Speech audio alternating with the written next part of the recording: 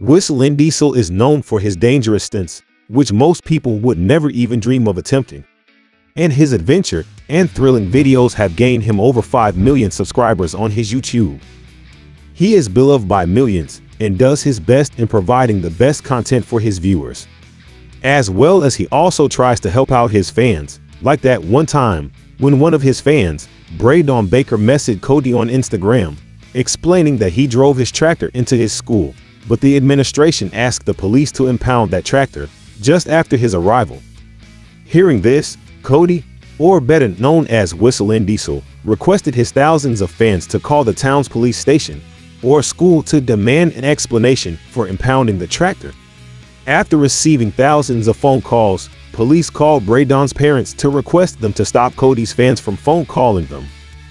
However, Cody stated that he wouldn't stop it until the police apologized for it. As such, he promised to pay $500 to everyone who would ride their tractors on the school premises after posting the school's location.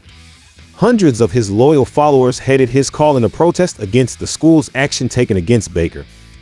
Their actions were not futile, and the school created a space for tractors in their parking area, and also held an annual day where kids would ride tractors to class in groups. An anonymous source also reported that those who were involved in the tractor impounding incident were fired. It was clear from just this incident that he had thousands of loyal fan base who also went after the Stradman, another fellow YouTuber, after some beef happened between Cody and the Stradman. So it's clear from this that he does get in trouble or create trouble sometimes, and such is also the case with one of his new videos posted a month ago on February 20th, 2023, where he posted a video titled, "I bought a $400,000 Ferrari just to destroy it," and as the title implies, he did just that, which caused him to get in a legal battle threat with the company. Even though Ferrari is one of the most prestigious car brands in the world, it didn't stop him from treating his F8 Tributo like a rental car on a summer vacation.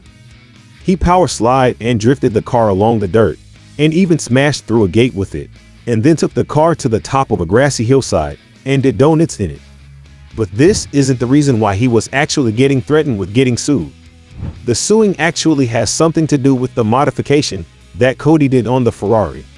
He equipped the Ferrari with an aggressive tune, as well as an aftermarket exhaust system to generate heaps of pops and bangs, and then went on to poke fun at Ferrari for suing its customers, who modified their cars, and not treating the car as Ferrari would like, despite them threatening to sue him. However, Ferrari hasn't officially filed a lawsuit against Cody yet, but many do believe that he might get into a legal battle in the future. But did you know this isn't his first run-in with the lawsuit? On May 25th, 2022, Cody posted a video titled, "What Not to Do as a Police Officer," where he and his friends were riding jet skis, and apparently created a bit of a wake in a no-wake zone. When they realize where they are, they stop and immediately head to the shore. They are shouted at by an irritated man, who yelled and cursed at them for creating a wake. After that, it looked like it was all fine, but they are approached by a police boat, and the policeman gives them a ticket for the inappropriate splashing, and they get a court date. He uploaded another video titled, "I May Be Going to Jail for a Year," back on June 15th, 2022, where he explained everything. You can check the video for the detailed explanation, but basically, he said that they were facing misdemeanor charges and may face up to a year in jail for the incident. He found the law dumb, so he was fighting back with lawyers of his own for potentially slowing down the court trial for years. So, there still hasn't been a definite conclusion as of yet. And who would have forgotten the incident when Cody and two others, Moore and Norton, was seen in handcuffs, as seen on their Insta and TikTok, as there were photos uploaded on Justin Norton and Cody's Insta, where they were seen handcuffed and were taken away by the police. But a lot of viewers stated these were staged, and it is just a publicity stunt. As Insider.com posted about the news on their website, but Insider stated that they were unable to verify any charges that were brought forward. So that's it for the video. What are your thoughts on WhistlinDiesel? Do you like the content he produces? Do comment on what your thoughts are.